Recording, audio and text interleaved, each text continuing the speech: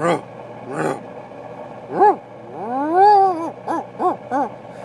this is a test of the CO2 alarm. Green light's on.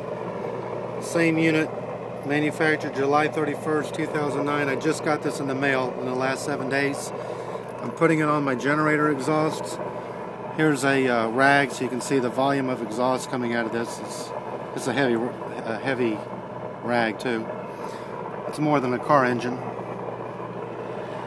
I'm putting this directly into, right up against the exhaust.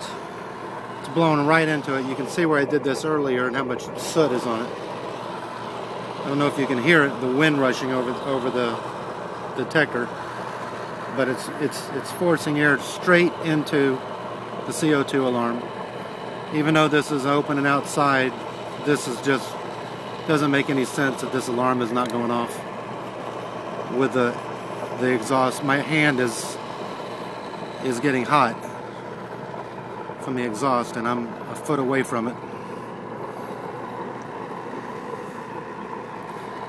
Okay, I can't hold it any longer. I had it up there earlier for over a minute.